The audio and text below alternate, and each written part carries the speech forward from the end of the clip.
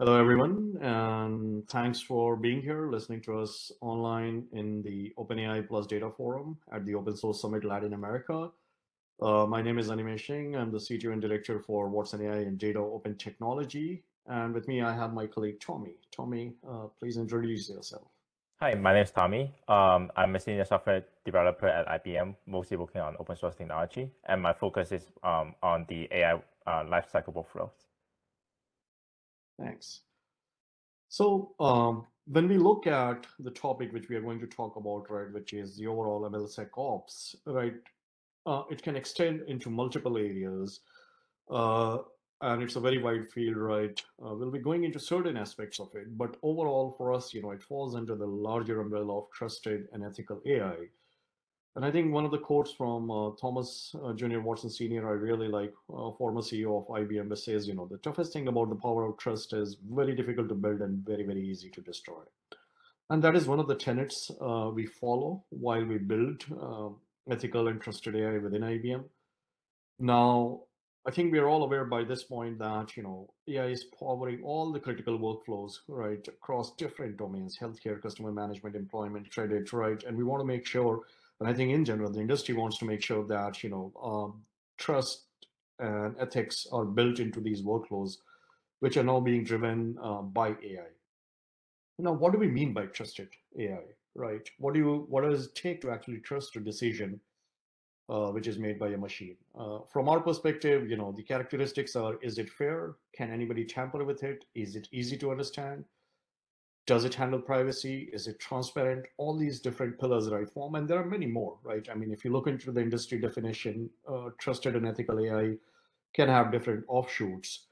To handle that, coming from the pillars of the trusted AI, we essentially not only are focusing on what it means, but also how do you implement it, and to enable the community at large in terms of how to implement it. We actually developed a lot of projects in IBM Research, and then we moved it out in open source. So we have a project like, if you ask the question, can anybody tamper with it? We have a project called Adversarial Robustness 360, and I will be diving into it later. Is it fair?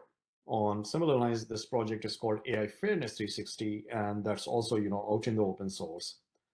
Explainability, I think that's the very fundamental and very basic characteristic of the AI lifecycle. And when your models are making those critical decisions for you, you want them to explain the predictions. And AI Explainability 360 is essentially an open source project in that area. And last but not the least, a lineage, right? You want to be able to trace back and audit if a model is making these life-changing decisions for you. What was the data set which was used to train the model? What were the hyperparameters used? What are the characteristics of the model parameters? Is the data set diverse enough? You can trace back using lineage. And we have a project called AI Fact Sheet 360, which essentially, the spec is in open source, and it's interestingly also being part of the Linux Foundation SBOM project, where the software bill of materials will start including AI fact sheets as part of it. So the three key projects, as I was talking about, AI Explainability 360, AI Fairness 360, Adversarial Robustness 360. And if you're wondering the relevance of 360, hopefully these diagrams explain what do we mean.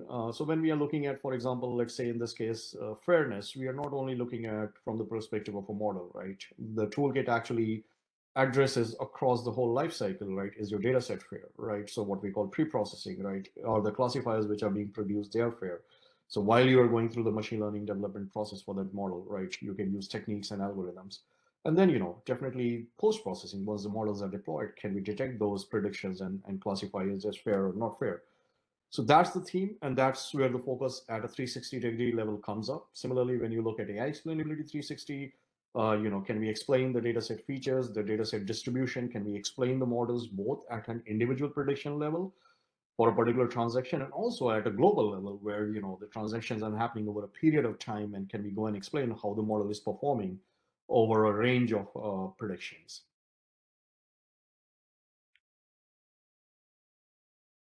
And I think open source with a single vendor is not a true open source. So we wanted to make sure that, we move these projects in an open governance model where a neutral entity is holding them and there are no licensing concerns and governance concerns. So as part of that, we moved all these projects to Linux Foundation AI and data. In fact, we have been instrumental and working together with Linux Foundation in terms of, shaping the Linux Foundation AI and data landscape. And as part of that formation of LFAI and data, we also launched a committee called Trusted AI Committee, right, which has been centered around two working groups. The principles working group, which defines what does it mean when we call something trusted and ethical AI. And then a technical working group, which has been implementing the codes and the techniques and the algorithms responsible for providing these. And we are not doing it alone. The Trusted AI Committee has grown pretty big and pretty huge. We have participation from Microsoft, DARPA, Troj AI, General Motors, Tencent, a lot of these different institutes which are contributing to this particular work stream. And if you would like to join, we definitely invite. Please reach out to one of us, or hit that wiki link which is pasted here. Now, as part of the principles working group, came up with 8 principles for trusted AI, what they call repeats or repeats. And if you look at it, that expands the initial pillars, which I was talking about. What does it mean for trusted AI? And the terms they're using: reproducibility, robustness, equitability, privacy, explainability, accountability, transparency, and security, right? These are the 8 principles from which the LFAI Trusted AI Committee is looking at the overall trusted AI landscape. And if you want to join the meetings, as well as look at the web page which is hosting these projects, please click the link. The meeting link here has all the information you need to be able to join these by the monthly sync-ups which we are running on this. Okay, so these are the 8 principles as I talked about, which the Trusted AI Committee members, cross-organization, cross-geography, went together and came back with what it means, work across multiple organizations for AI to be called trusted and ethical, right? Now, one thing to highlight is, no principle is of higher priority than any other, and they're all of equal importance and value, right? And they're all related to each other. You will see overlaps between different principles. For example, between transparency and accountability and explainability, you will see things, right, which can fit into either of the criteria. But in this context, right, we essentially wanted to focus on the 3 principles which are around security, robustness, and privacy, which is where, the overall field of MLSecOps lies. And you may want to ask at this particular point, what does MLSecOps means, right? I mean, the way we are looking at it currently, and this is a slide I borrowed from, one of the committee members, Alejandro. He leads, and he's actually forming an MLSecOps committee under the Trusted AI Committee, a group which will be focused essentially around this work, right? And the way to look at it is it's the intersection of MLOps, SecOps, and DevOps. I think most of us are familiar with DevOps practices and principles. MLOps is not so recent anymore. Like, it is something which has become very, very prominent in the last, I would say, 2 to 3 years, where, how to bring machine learning engineers, data scientists, and DevOps folks together so as to be working on a platform and looking at the whole machine learning lifecycle from the same prism and lens. And SecOps is essentially in the security domain, right? How do you apply security principles, working jointly with your operations team and automate all that? The intersection of all these 3 things essentially forms the MLSecOps. Now, the MLSecOps as such can have very, very divergent and various dimensions, right? And we won't be able to go into this talk, right? Into all those different dimensions of, but the crux of it here will be more focused on, AI security. And the reason in that particular specific domain, right?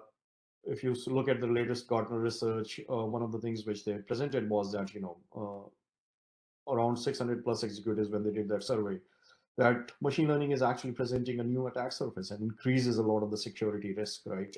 And the outcome coming is like, that awareness of that risk is low. There is a low understanding of AI security. What does it mean? And as a result of it, the security posture is close to 0, right? Why is it so important? I think we all understand the relevance, but also when you look at it now from a legal perspective, right? Yes, GDPR, as we all know, right, this came in and this made mandatory that whenever we are using and storing and processing user data, there are a set of guidelines which we need to follow. And even though it originated in Europe, this is a practice which has been widely adopted across the globe, right? And one thing which is becoming very clear is that many of the provisions in the GDPR are very, very relevant to AI as well, right? In fact, as a result of some of this research which is being done, right, some of the AI models can be classified as personal data. So essentially, the rules which we need to follow for GDPR, they need to be applied here as well. And not only that, like obviously there is quite a bit of work, being done in terms of crafting rules and regulations. The European Commission, etc., they are putting up already some regulations, etc., which will come out now. But this paper essentially called out that you can actually run membership inference attacks, model inversion attacks, and get access to some of the private and sensitive data which was used to train the model. In that context, essential and extra security steps need to be taken.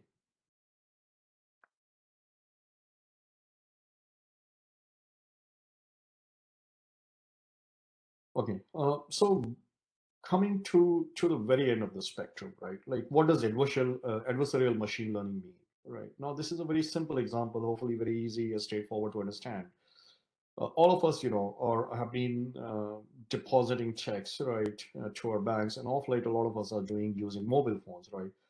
Now, by generating adversarial images, it has been found out, right, based on different research, that it's easy to fool these machine learning models by adversarially modifying these images, which are hard to detect or get prominence from the perspective of a human brain. But then a model might interpret it as separately different thing. Like in this case, I'm depositing a check of $153, right? And with some minor adversarial examples and noise inserted into this, we can get a 753 credit from the bank, right? Because this check image was adversarially modified.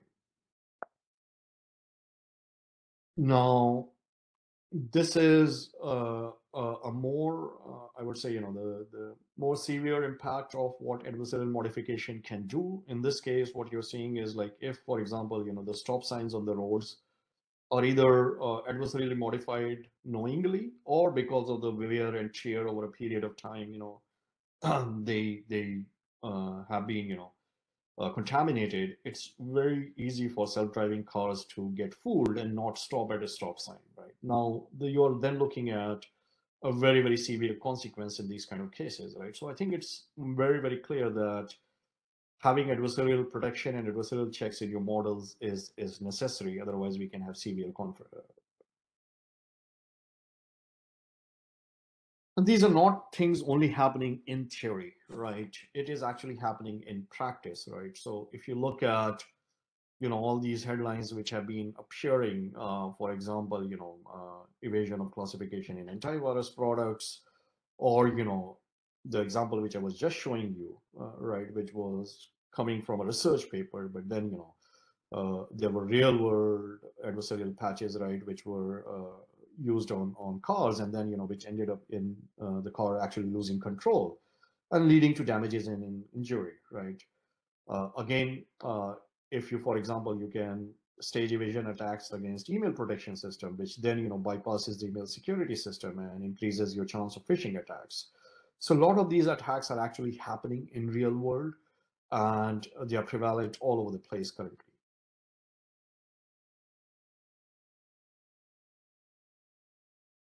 Now, when you look at the adversarial machine learning and adversarial threats against machine learning models and applications, you can look at it from various perspectives, right? For example, there is an evasion attack, which is you can modify the input to influence the behavior of a model, right? So the prediction input which is coming in, that can be intercepted and modified.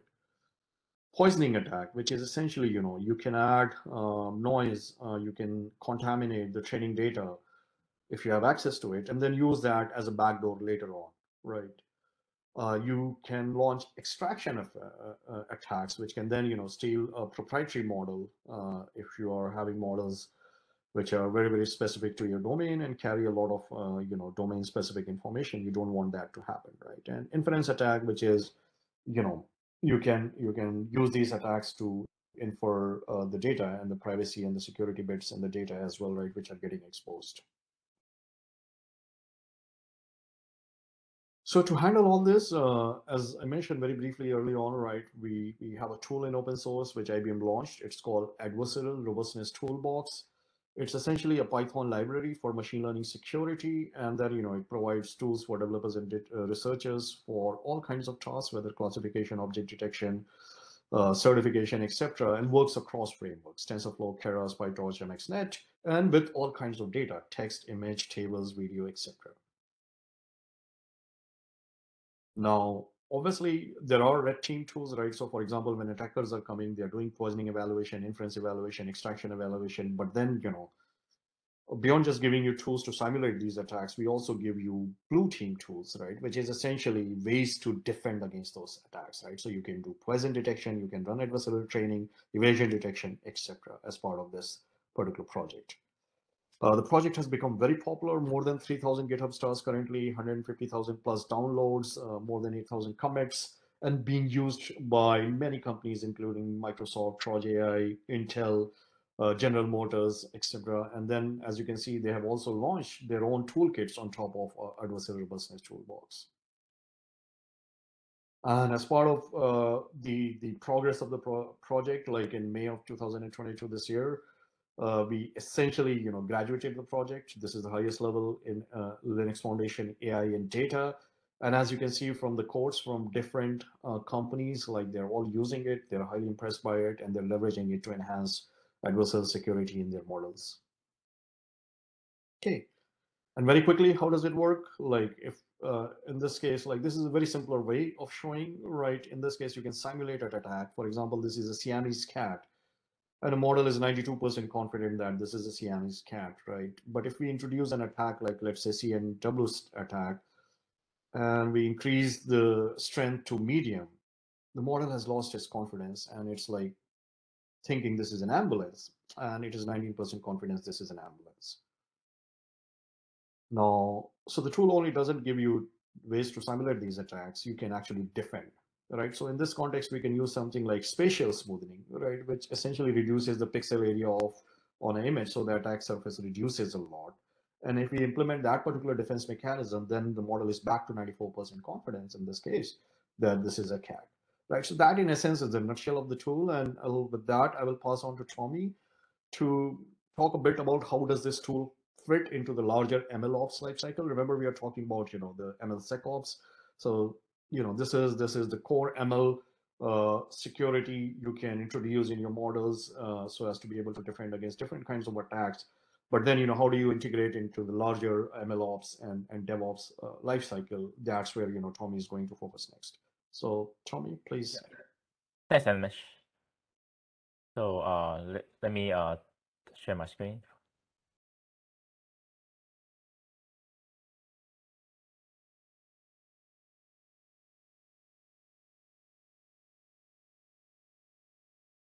So as Animesh have mentioned about the importance of like AI security, now how we are able to like enable this AI security on top of, let's say, platform like Kubeflow or Kserve.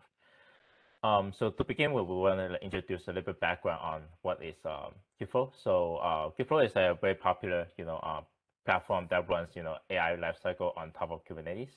And within Kubeflow, one of the very popular project is the Kubeflow project. It actually helps, users to orchestrate all their, workflows on top of Kubernetes. And the beauty of Kubeflow pipeline is that you're able to like containerize all your ML tasks inside a container. So you could actually put any kind of code, any kind of language, any kind of frameworks inside a container and then run that on top of Kubeflow pipelines. And with the flexibility of able to containerize your workflow, Kubeflow pipeline also produce a way for you to connect all those workflows using a simple Python DSLs and able to help you like use that DSL to configure any of your input parameters and output parameters easily using like Pythons, right, on top of it. And once you build up these pipelines, right, this pipeline could also share within, other users within the same organization, and you can also schedule them to run them like periodically, or also by on demand to help you automate your ML workflows. And with the with the tool such as Q4 pipeline, we could able to integrate, trusted AI to help us, find the AI vulnerabilities or doing our developments and doing production stage once the AI is being deployed on the cloud as well. One of the way you could use it during development is that when you develop a models, right? Let's say you train the models using Q4 pipelines. Like once the training step is done, you could actually just embed a trusted AI component to help you check whether or not this AI is robust enough to serve in production. And if not, you could just pull it back to do further development. Or if it's ready to production, you could immediately serve it online and let other users start using your new models. And this is just an extra check during your development stage to make sure that your model is not vulnerable to any external attacks. And here we're going to introduce one of the our component we have developed, right, for Q4 pipelines. In this components is mainly focused on the white box attack, so we're basically using like a gradient-based attack. In this case, once your model is being trained, you could pass down like your model information such as loss function optimizer and specify the type of attack. And in this case, I think this component takes in a fast gradients sign method attacks as the base, and then train a adversarial robustness models and use that to attack against our developed models. And at the bottom, you can see just with a vanilla base MS model that train on classifying handwritten digits. Regularly, like a basic model could have, let's say, 87% accuracy, but with just a very simple attack, right, based on the gradients, the adversarial model could able to like modify the image and makes the accuracy of like the same data sets down to like 13% accuracy. As you can see, that's like a very bad security vulnerability on top of the developed models. And you can also see like on average, the consistency of your of the same models accuracy is also down by 24%. So with this kind of like extra metric, we could able to like tell whether or not the model is ready for productions, or is it we need to continue to develop and make it more robust before we actually put it out to the public for user to use. And once once you actually pass the development stage, or once you have done everything to make sure your model is being ready to deploy, now we want to find like a good framework able to like deploy it, not just only deploy those models, but also able to monitor them and give us feedback on how these models do in terms of security and performance, etc. Right, over time, right? Because a model could behave differently depending on different data. And data could change on a daily basis, and you might not be aware of like new data coming in compared to the data you use during the development stage. So to serve like model in production on top of Kubernetes, one of the very popular project is called Kserve. Kserve used to be part of the Q4 pipelines, and I think this year has been graduated to LFAI, which is an open foundation organization. And Kserve, the goal of Kserve is actually to help users to able to serve their models on top of Kubernetes within the serverless platform, and also provide extra tools like canary rollouts, model explanation, and able to do extra pre-processing and post-processing as part of their predictions. And as over here, like we also integrate the same trusted AI tool with Kserve, so you can also use like all the trusted AI tools to verify your production models as they are running in productions. And the integration we have done on top of Kserve is actually two ways. One is what we call like online evaluation, which we actually takes like a active explainer server, and all the user, when they actually like do a transaction to that server, we will take that transaction and do a real-time explanations. So we could use tools such as the Explainer 360 tools or the adversarial robustness tool to give us a real-time explanation on that particular transactions. And that will give you like how like what are the vulnerability or weight is being value on that particular transaction. So you could actually see how that prediction is being evaluated. Of course, like just evaluating on one particular transaction might not give you the whole picture. So we also have like an offline evaluation of what we also call detections. This is more event time based and run asynchronously, where user could just regularly just predict any prediction on the model server and get feedbacks without any delays. And in the backend, we have a logger, which we logs payload into a data store that user or our deployer have been defined. And behind the scenes, we still have our explainer server that actually monitoring the data store. And once we reach a certain threshold or a certain period of time, we will evaluate all those historical logging data and detect any prediction that has vulnerabilities. And we will notify back to the user and back to like our admins to know, oh, this model is being vulnerable for let's say like 5% of the time during the last 2 hour periods.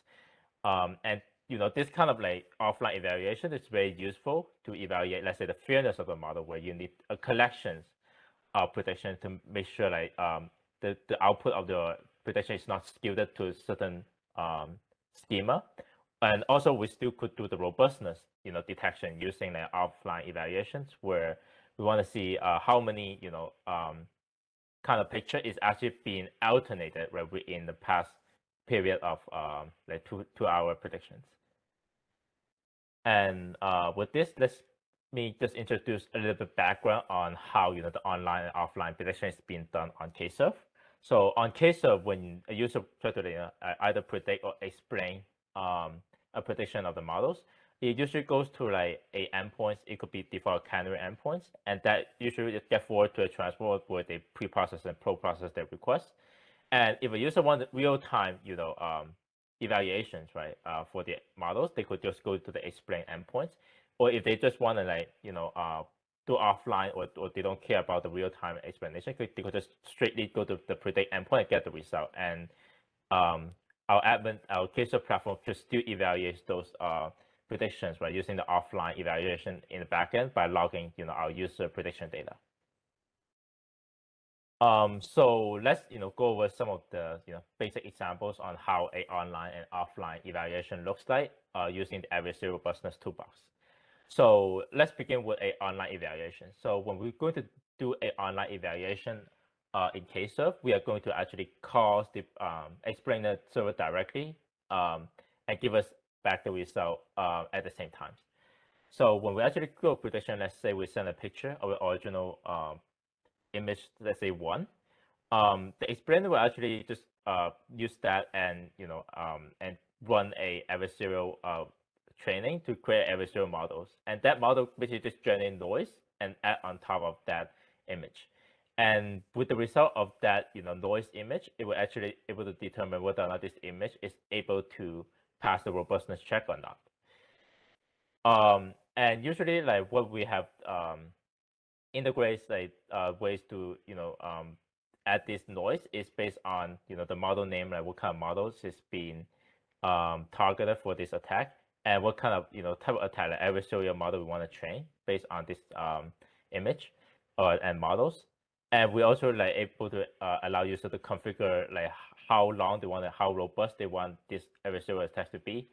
And what kind of like positive and negative class this result has, so we can actually like alter the class when we actually add noises to that original pictures. And to do that on top of Kserve, it's very simple. We just add all those parameters we have previously defined on top of our deployment YAMLs. So you could see you could simply add an explainer server by configuring what type of attack you want to use and how many class is in your model, so we could alter your result into a different class, right? And this explainer basically acts as an online explanation server, because you could actually get real-time feedbacks using these new explainer definitions. And of course, like behind the scenes, what it's going to do is just basically you have seen before, the client is actually calling the explainer server directly. And of course, behind the scenes, the explainer server might need to do some extra predictions back to the predictor to just get some results on how to alternate that image, right? What kind of noise has to be added to alternate that image. And once collect all the feedbacks, it will just return back the explanation metrics as long as well as the prediction metrics back to the user, so the user could have a overall idea how their image is being predicted and how their image is being alternated. So I think with this, I'll just go over a very simple demos.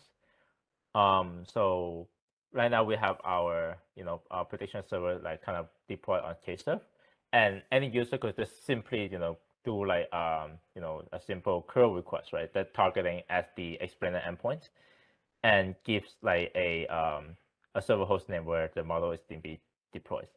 And once we run these simple predictions, I basically just kind of like wrap those prediction results in a Python script, so we can also visualize what kind of explanation we actually get from the explainer server.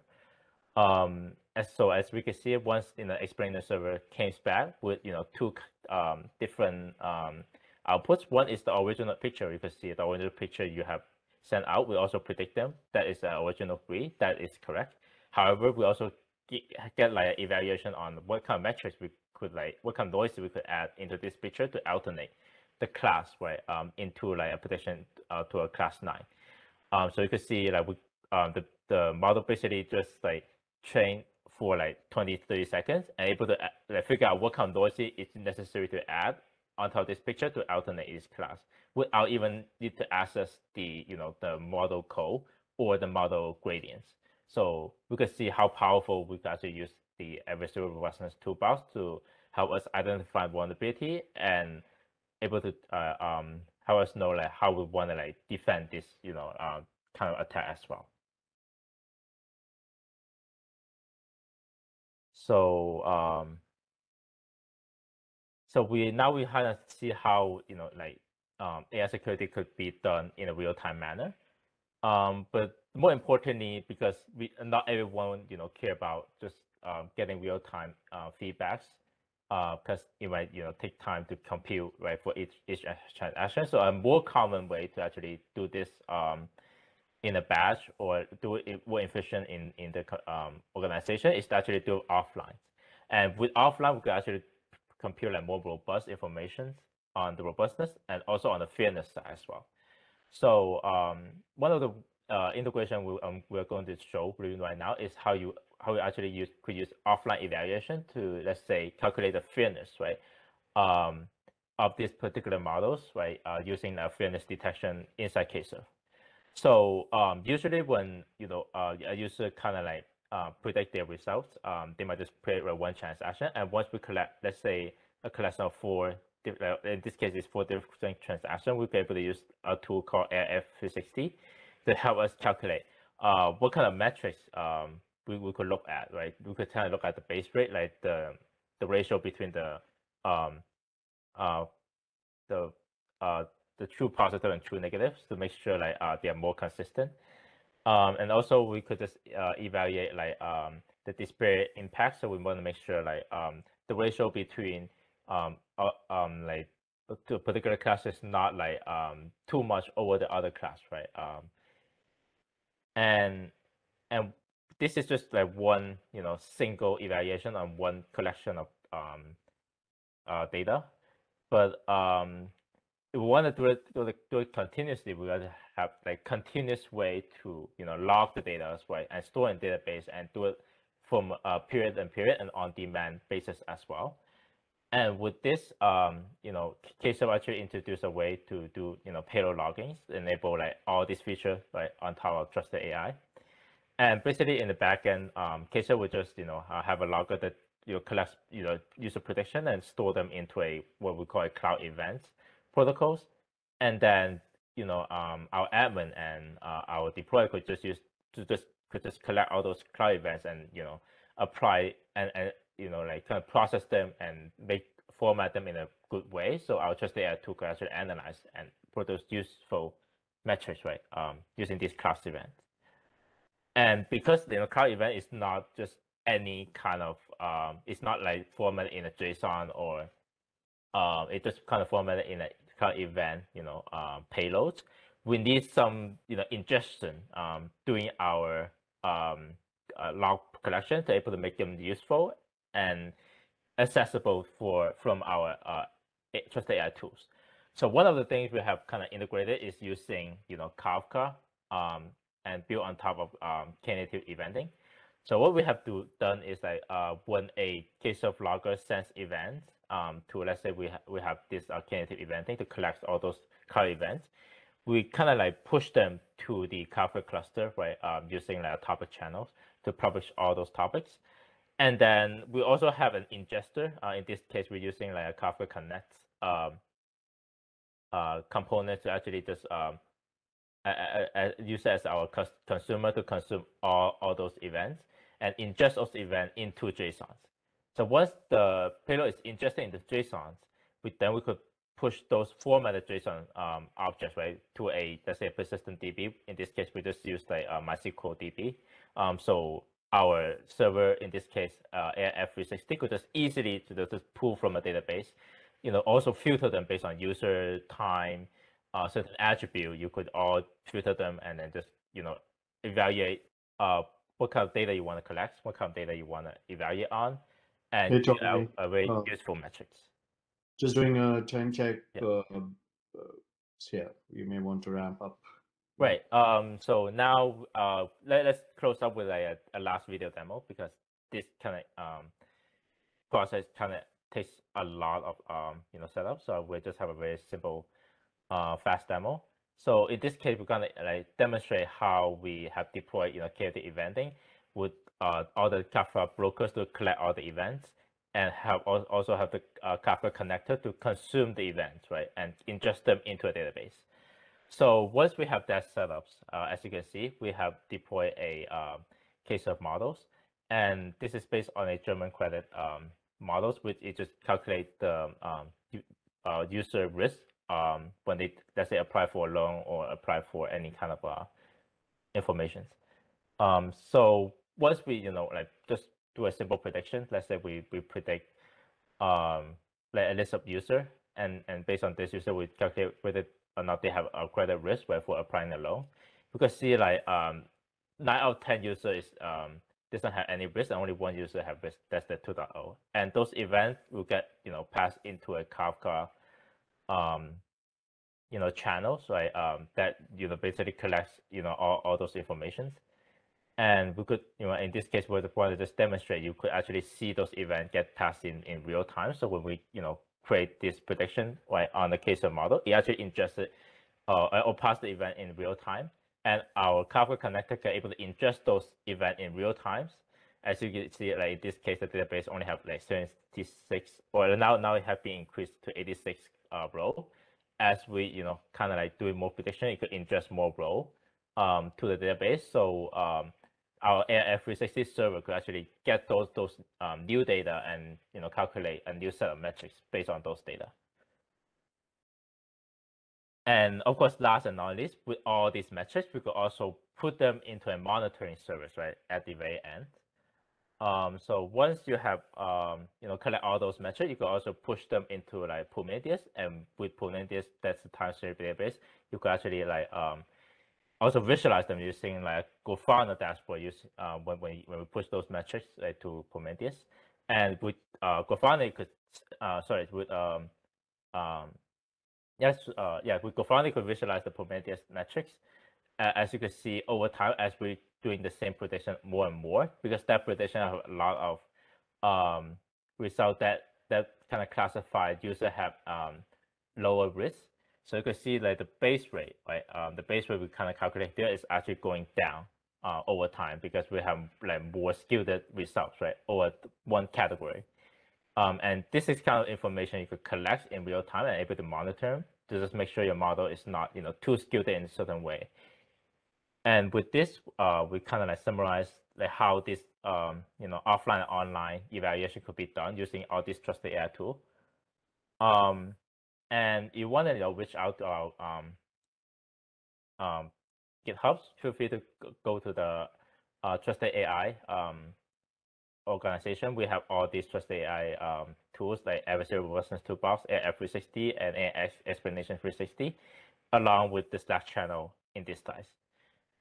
With this, thank you very much, and feel free to hop up into our Monday call to know more about Trusted AI and how they could be used in terms of the MLSecOps. Thank you very much. Thanks, Tommy. Thanks, everyone. Thanks for attending.